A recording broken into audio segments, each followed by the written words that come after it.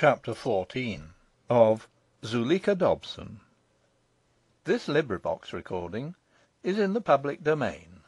Reading by Termin Dayan. Zuleika Dobson by Max Beerbohm. Chapter 14.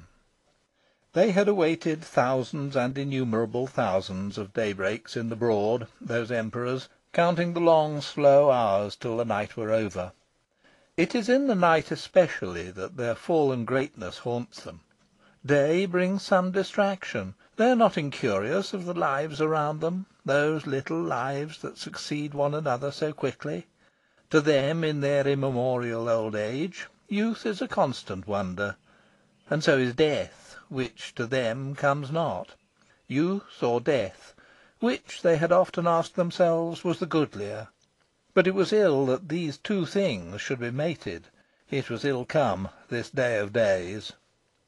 Long after the Duke was in bed and asleep, his peal of laughter echoed in the ears of the Emperors. Why had he laughed? And they said to themselves, "We are very old men and broken, and in a land not our own. There are things that we do not understand." Brief was the freshness of the dawn. From all points of the compass, dark grey clouds mounted into the sky. There, taking their places as though in accordance to a strategic plan laid down for them, they ponderously massed themselves, and presently, as at a given signal, drew nearer to earth, and halted, an irresistible great army, awaiting orders. Somewhere under cover of them, the sun went his way, transmitting a sulphurous heat. The very birds in the trees of Trinity were oppressed, and did not twitter. The very leaves did not whisper. Out through the railings and across the road prowled a skimpy and dingy cat, trying to look like a tiger. It was all very sinister and dismal. The hours passed. The Broad put forth, one by one, its signs of waking. Soon after 8 o'clock, as usual, the front door of the Duke's lodgings was opened from within. The Emperors watched for the faint cloud of dust that presently emerged, and for her whom it preceded. To them, this first outcoming of the landlady's daughter was a moment of daily interest. Katy, they had known her as a toddling child, and later as a little girl scampering off to school, all legs and pinafore and streaming golden hair. And now she was 16 years old. Her hair, tied back at the nape of her neck, would very soon be up. Her big blue eyes were as they had always been, but she had long passed out of pinafores into aprons, had taken on a sedateness befitting her years and her duties, and was anxious to be regarded rather as an aunt than as a sister by her brother Clarence, aged 12. The Emperors had always predicted that she would be pretty, and very pretty she was. As she came slowly out, with eyes downcast to her broom, sweeping the dust so seriously over the doorstep and then across the pavement, and anon, when she reappeared with pail and scrubbing brush, and abased herself before the doorstep, and wrought so vehemently there, what filled her little soul was not the dignity of manual labour. The duties that Zuleika had envied her were dear to her exactly as they would have been, yesterday morning, to Zuleika. The Emperors had often noticed that during vacations their little favourite's treatment of the doorstep was languid and perfunctory. They knew well her secret, and always, for who can be long in England without becoming sentimental, they cherished the hope of a romantic union between her and a certain young gentleman, as they archly called the Duke. His continued indifference to her they took almost as an affront to themselves. Where in all England was a prettier, sweeter girl than their Katy? The sudden irruption of Zuleika into Oxford was especially grievous to them, because they could no longer hope against hope that Katy would be led by the Duke to the altar, and thence into the highest social circles, and live happily ever after. Luckily it was for Katy, however, that they had no power to fill her head with their foolish notions. It was well for her to have never doubted she loved in vain. She had soon grown used to her lot. Not until yesterday had there been any bitterness. Jealousy surged in Katy at the very moment when she beheld Zuleika on the threshold. A glance at the Duke's face when she showed the visitor up was enough to acquaint her with the state of his heart. And she did not, for confirming her intuition, need the two or three opportunities she took of listening at the keyhole. What, in the course of those informal audiences, did surprise her, so much indeed that she could hardly believe her ear, was that it was possible for a woman not to love the Duke. Her jealousy of "that Miss Dobson" was for a while swallowed up in her pity for him. What she had borne so cheerfully for herself, she could not bear for her hero. She wished she had not happened to listen. And this morning, while she knelt swaying and spreading over his doorstep, her blue eyes added certain tears to be scrubbed away in the general moisture of the stone. Rising, she dried her hands in her apron, and dried her eyes with her hands. Lest her mother should see that she had been crying, she loitered outside the door. Suddenly her roving glance changed to a stare of acute hostility. She knew well that the person wandering towards her was not that Miss Dobson, as she had for the fraction of an instant supposed, but the next worst thing. It has been said that Melisande indoors was an evidently French maid. Out of doors she was not less evidently Zuleika's. Not that she aped her mistress. The resemblance had come by force of propinquity and devotion. Nature had laid no basis for it. Not one point of form or colour had the two women in common. It has been said that Zuleika was not strictly beautiful. Melisande, like most Frenchwomen, was strictly plain. But in expression and port, in her whole tournure, she had become, as every good maid does, her mistress's replica. The poise of her head, the boldness of her regard and brilliance of her smile, the leisurely and swinging way in which she walked, with a hand on the hip, all these things of hers were Zuleika's too. She was no conqueror.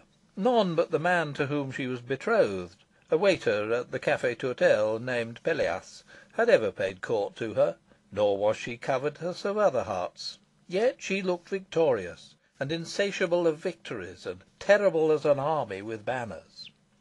In the hand that was not on her hip she carried a letter, and on her shoulders she had to bear the full burden of the hatred that Zuleika had inspired in Katie. But this she did not know. She came, glancing boldly, leisurely, at the numbers on the front doors. Katie stepped back on to the doorstep, lest the inferiority of her stature should mar the effect of her disdain. "Ah, good day. Is it here that the Duc d'Orsay lives?" asked Melisande, as nearly accurate as a Gaul may be in such matters. "The Duke of Dorset," said Katie, with a cold and insular emphasis, "lives here.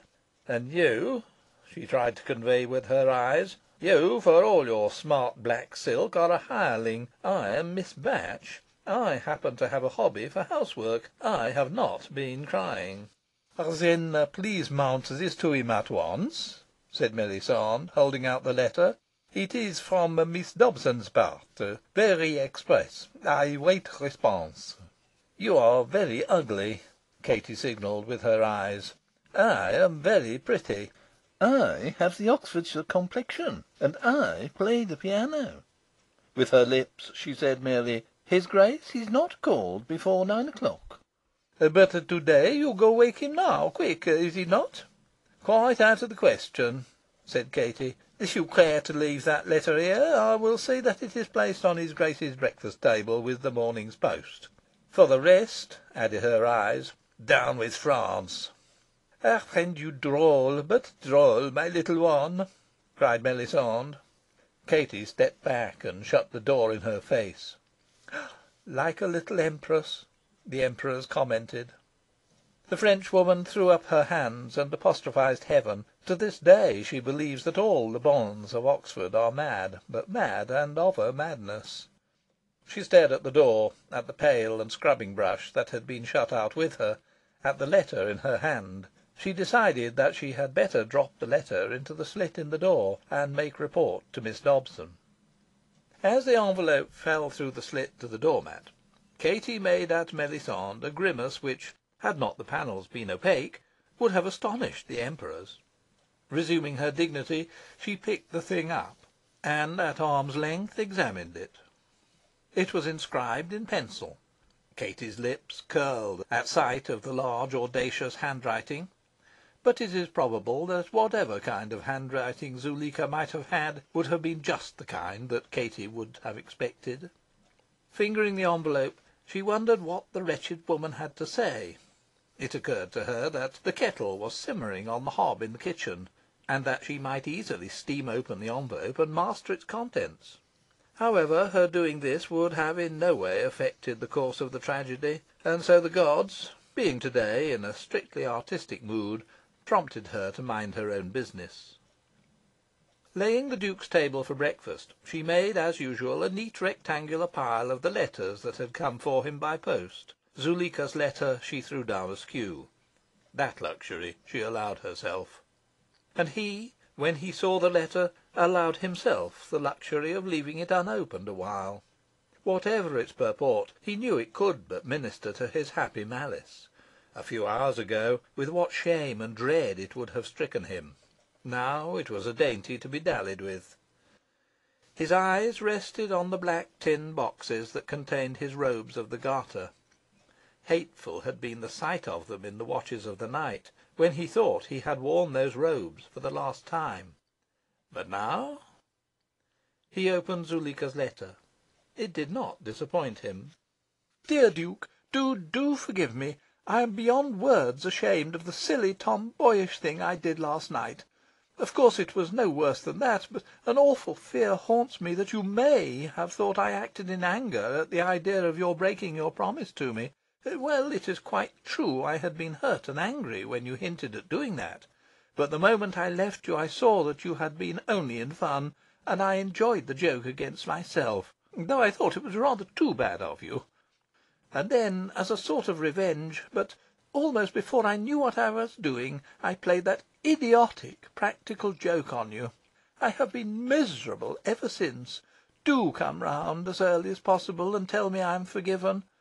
But before you tell me that, please lecture me till I cry, though indeed I have been crying halfway through the night.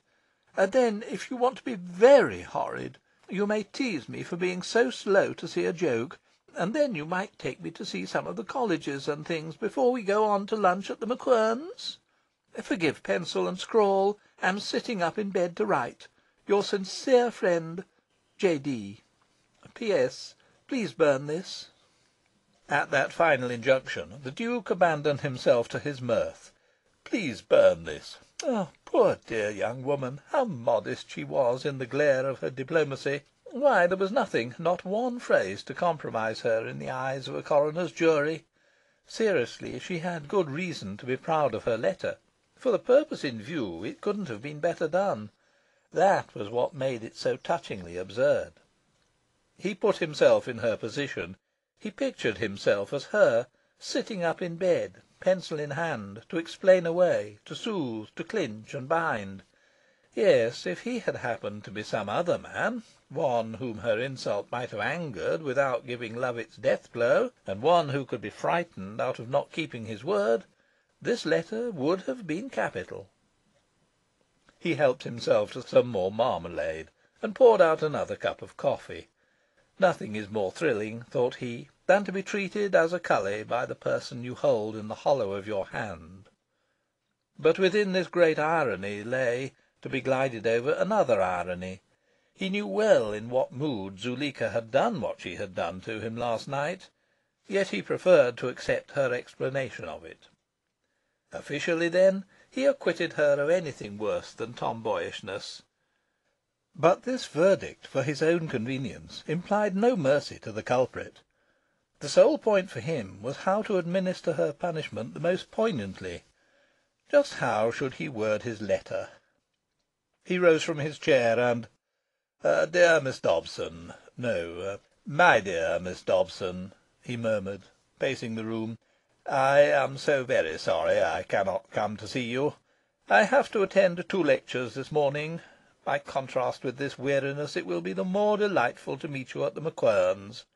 I want to see as much as I can of you to-day, because to-night there is the Bump supper, and to-morrow morning, alas, I must motor to Windsor for this wretched investiture. Meanwhile, how can you ask to be forgiven when there is nothing whatever to forgive? It seems to me that mine, and not yours, is the form of humour that needs explanation. My proposal to die for you was made in as playful a spirit as my proposal to marry you, and it is really for me to ask forgiveness of you. One thing especially," he murmured, fingering in his waistcoat pocket the earrings she had given him, "pricks my conscience. I do feel that I ought not to have let you give me those two pearls, at any rate not the one which went into premature mourning for me. As I have no means of deciding which of the two this one is, I enclose them both, with the hope that the petty difference between them will in time reappear, or words to that effect. Stay, why not add to the joy of contriving that effect the greater joy of watching it? Why send Zuleika a letter? He would obey her summons. He would speed to her side. He snatched up a hat. In this haste, however, he detected a certain lack of dignity. He steadied himself, and went slowly to the mirror. There he adjusted his hat with care, and regarded himself very seriously, very sternly, from various angles, like a man invited to paint his own portrait for the Uffizi. He must be worthy of himself. It was well that Zuleika should be chastened. Great was her sin. Out of life and death she had fashioned toys for her vanity. But his joy must be in vindication of what was noble, not in making suffer what was vile. Yesterday he had been her puppet, her jumping jack. To-day it was as avenging angel that he would appear before her. The gods had mocked him who was now their minister. Their minister? Their master, as being once more master of himself. It was they who had plotted his undoing. Because they loved him, they were fain that he should die young. The Dobson woman was but their agent, their cat's paw. By her they had all but got him. Not quite. And now, to teach them through her a lesson they would not soon forget, he would go forth. Shaking with laughter, the gods leant over the thunder clouds to watch him. He went forth. On the well-whitened doorstep he was confronted by a small boy in uniform, bearing a telegram. "Duke of Dorset?" asked the small boy. Opening the envelope, the Duke saw that the message, with which was a prepaid form for reply, had been handed in at the Tacton post office. It ran thus: "Deeply regret inform your Grace last night two black owls came and perched on battlements, remained there through night hooting. At dawn flew away none know whither. Awaiting instructions. Jellings." The Duke's face, though it grew white, moved not one muscle. Somewhat shamed now, the gods ceased from laughing. The Duke looked from the telegram to the boy. "Have you a pencil?" he asked. "Yes, my lord," said the boy, producing a stump of pencil. Holding the prepaid form against the door, the Duke wrote: "Jellings, Tacton Hall. Prepare vault for funeral Monday. Dorset." His handwriting was as firmly and minutely beautiful as ever. Only in that he forgot there was nothing to pay did he belie his calm. "Here," he said to the boy, "is a shilling, and you may keep the change." "Thank you, my lord," said the boy, and went his way, as happy as a postman. Chapter 14